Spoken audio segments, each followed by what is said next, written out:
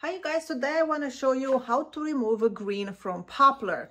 Now here is a piece that I've done. This one still has the green on it and this one we've removed it. As you can see, there's a big difference. The light in the shop, it's terrible and it bounces light. I think I made a mistake. I applied the finish to these boards, which now it just makes the light bounce even more.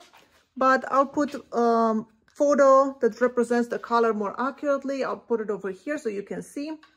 So this board, lots of green. Let's see, does it focus?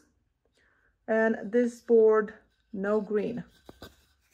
A lot more warm tone, more like a butternut color. Can you see that? No green. I hope this picks up on camera. So that's what I'm going to show you today. We will be using oxalic acid to remove the green from Poplar. When you buy oxalic acid, it comes in a bag like this, or sometimes it comes in a container. And we need to talk a little bit about the safety. It is an acid. Make sure you wear gloves when you use it. Use a respirator when you mix it, because it's in a powder form and it's very fine powder that can just fly around, and you do not want to inhale that. Use your eye protection. And when you mix the powder, I would recommend you mix it outdoors in a day when it's very calm and no wind. Also, if you get the powder on your vegetation, it will kill vegetation. If you put it on your concrete, it will bleach your concrete or stone or whatever you're putting it on. So please be very, very careful with it and dispose of it properly. But it is an excellent product to have to, take the green out of Poplar. It's also used to, I think the most it's used to refresh patios. Like people will power wash this stuff on the patios, and it will just bring back that natural warm tones when they become gray and icky. So that will just bring it all back. And also it's a great rust remover.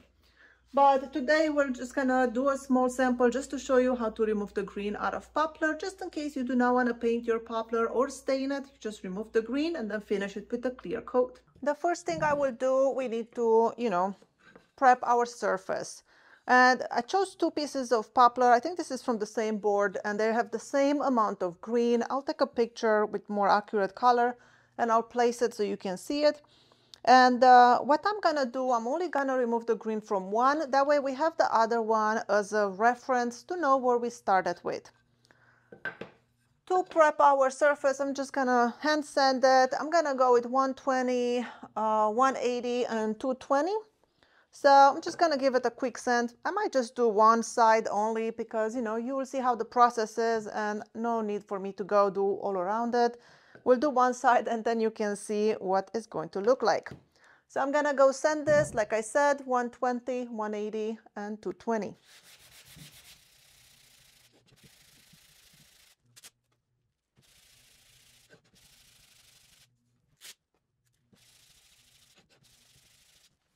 Now, obviously, if you're doing a project, you want to put a little bit more effort into sanding your piece, but this is just to show you how to remove the color. So I'm not going to sit here and sand this for the next 15 minutes. So now that our piece is sanded, we need to raise the grain because we will be adding oxalic acid mixed with water for this, and that will raise the grain, and then you get those fuzzy, rough, texture when it dries up. So after we use the oxalic acid and we remove the green, we can't sand too much because the oxalic acid only removes the green, the very top layer. So you can give it a little bit of sanding afterwards, but you wouldn't be able to go with all the grits of sandpaper or, take it through the planer or anything like that. So you really want all your pieces to be at their final dimension and sanded to your final sanding, grit that you like, and before we put the oxalic acid. So what I will do now, I will raise the grain. To raise the grain, I'll just use my trusty water bottle. This is hairdresser water bottles, gives it a very fine uniform mist. I'm going to mist this board and then just let it dry, and that will raise the grain.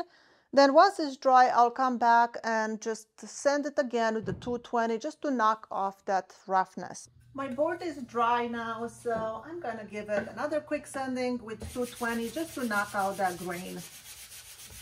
It does not take much. And there you go. Now we have a nice and smooth surface that is ready for oxalic acid. I did dump my oxalic acid in a jar because it makes it easier for me to scoop without spilling it everywhere. And I have another jar that I will be putting some warm water. It doesn't have to be hot, but it has to be warm. So I'm gonna go put some warm water in here, and then we'll mix the acid. We'll brush it on our board and we see what we get. All right, I got some warm water in here. I didn't measure it, I just eyeball it. I got my heavy-duty gloves for working with acid. I have my respirator because I do not want to inhale that powder as I'm mixing it.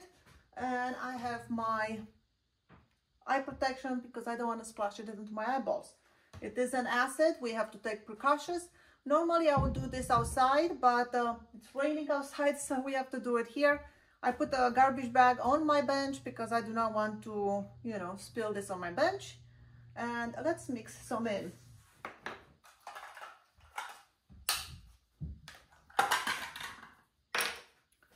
First things first, I got long sleeves. Even though I don't like to wear long sleeves, I put it on just for this occasion because I want to protect my skin. I'll put my goggles on. And it's important that you put the water first in the jar and then the acid. You don't want to put the acid and then pour the water and, you know, powder is going to fly all over and it's not going to be good. So I'm going to put this thing on. I'm going to look a little bit ridiculous, but that's okay. All right, got my gloves.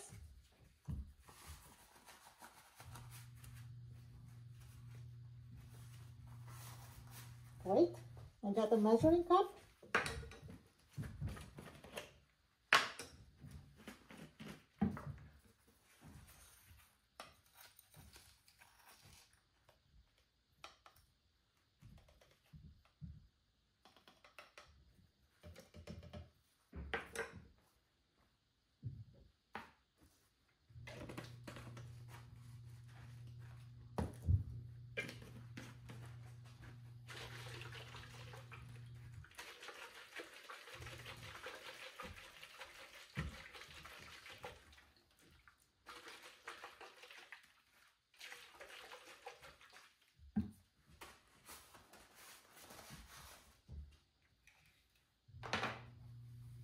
Now, once you mix the acid into the warm water, you do not need to wear a respirator anymore unless you really want to. It's only the powder that, you know, flying through the air. Unless you like spill this in your mouth, it shouldn't be a problem. So I'm gonna put my gloves back on. And I am going to use a foam brush. And I'm just going to paint this on my wood. I'm gonna move the camera actually closer so you can see how quick this is happening. So let me take my gloves back on.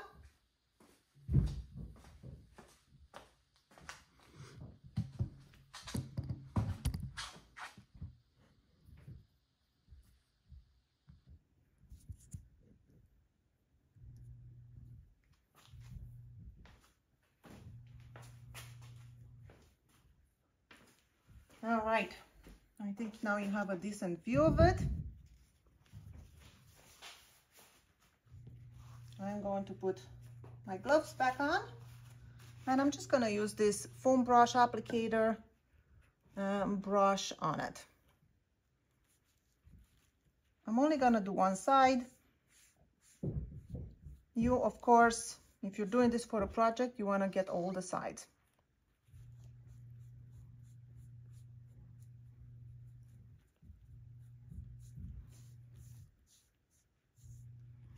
You could put this in a spray bottle and just spray it,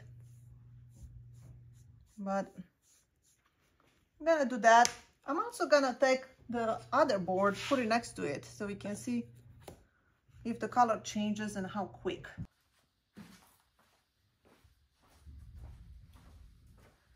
It's only been about 15 minutes, but so far I'm very pleased with what I see. And like I said, my microphone battery, it's about to run out, so we'll cut it a little bit short. You will get the idea.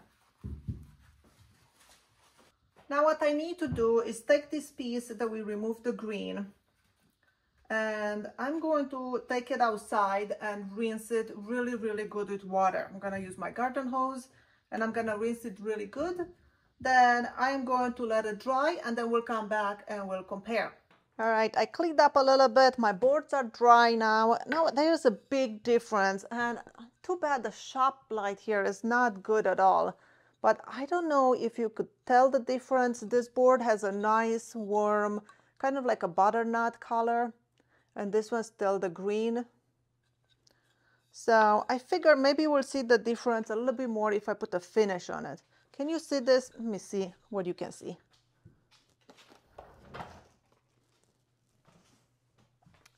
Let's see.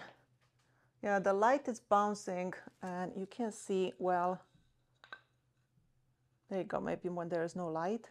So you see this one, it's so much more green, and this one has a nice warm tone to it. So let's add a finish to it and see what that would look like. For the finish, I'm just gonna keep it simple. I'm just gonna put some Addis oil, and I'm using this because I don't need to use gloves. Let me get a stir stick. So pretty much I'm gonna mix this, put it on, wipe it off, see what it looks like.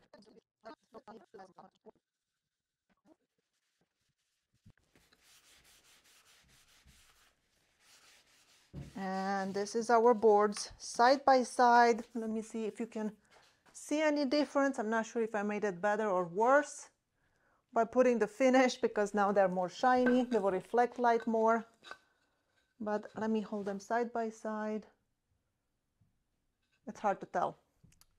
On camera, it's hard to tell. I'm going to take some pictures of it and put them on the side so you can see them.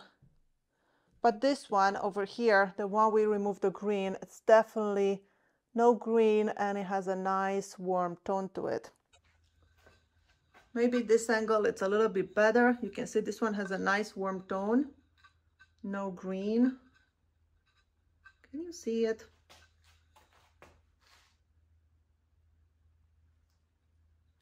I hope you can see this. It's so hard to show the accurate color.